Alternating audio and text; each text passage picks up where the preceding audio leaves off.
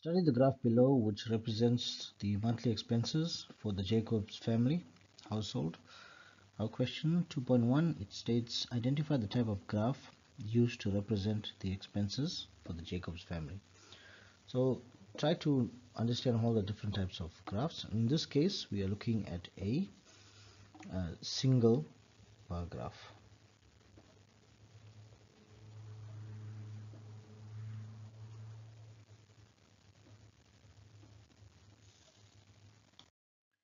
So 2.2, identify the minimum and maximum values that is spent for the month.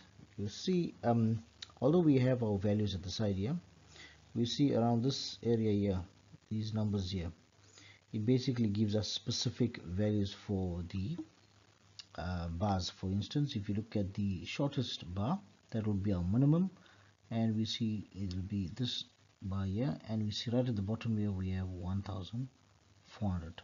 So our minimum is 1400, and the maximum would be the tallest bar.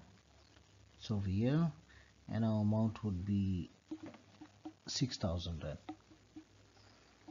You see it's also indicated at the side here too. So either way you still get the value, and that's 6000 rand.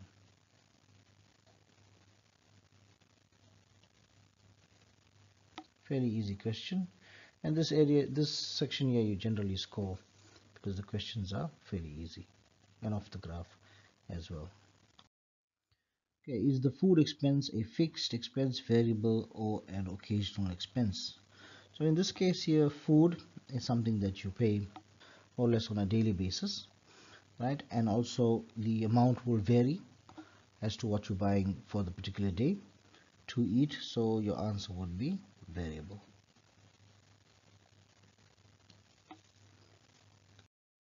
Write the ratio of the cost for the water and electricity to rent. So when you're presenting your answer, you present it as they requested. So if it's water and electricity is to the rent. So the amounts would be this is water and electricity, and there's your rent. So it would be 3000 is to 6000. And remember, ratio must be in its simplest form, so we know 3000 goes here one time and 3000 goes here two times. Arrange the expenses in ascending order. Ascending order is from lowest to highest.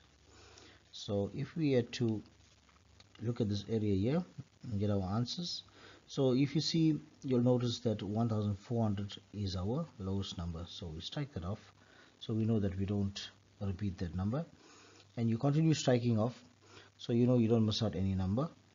And also you find that learners tend to miss out just one number, and it can cause a problem when they have follow-up questions. For example, if you are asked to find the median, you'll find your median would be incorrect. Instead of 10 numbers, you would have had 9, and then your answers would be incorrect. So just by inspection, you keep cancelling those numbers and arranging it in lowest to highest. And I'm just writing it down now to save us some time, but just to show you method in terms of how we approach these things. So you keep striking them off, and you arrive at this answer here from lowest to highest. And make sure you double check your amount of numbers. There are 8 numbers at the bottom, right? 8, and therefore you should have 8 numbers here. So 2, 4, 6, 8, correct. Okay, 2.6, determine the median expense for the month.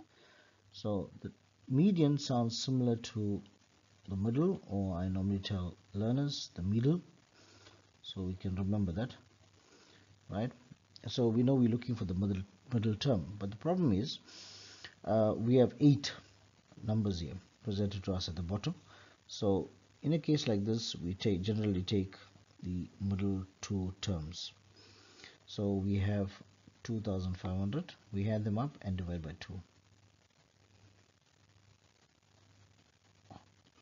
This would give us 5500 divided by 2, and our answer will be 2750. 2.7, calculate the mean expense. So if you look at the word mean, alright, it's the only one that would have the A in the first three letters. I normally tell the learners. So the A would remind us that it is the average that they want. Right, just the first three letters we look at for mean, median, and mode, and we find it's the only one that has an A in it. So that's a reminder. We have average. So the average means we're adding up all the numbers. The 8 numbers will be added up, and we divide by the number of numbers, which is 8. So adding this 1400 all the way to 6000, we get an amount of 24900, and then we'll divide by 8 numbers because they are given us 8 numbers, and our answer would be 3112, 5. And you don't round off your number, you just leave it like this, and that would be your answer. 2.8, determine the modal expense for the month. Okay, modal comes from the word mode, right? And if you look at the first three letters, it's MO. That O would tell us that it's the number that appears the most often. So let's look at the number that appears most often from the list below, and we find that it's the 2500. So therefore our answer will be 2500. 2.9, name an expense that could fall in the other category. So we're keeping in mind that we are looking at a household budget. So some of the things that could come up occasionally under other, it's not listed here, would be medical expense. Another thing that we could speak of is a vacation, or either we could say a gift for somebody's birthday. So that's generally some of the things that we could speak of.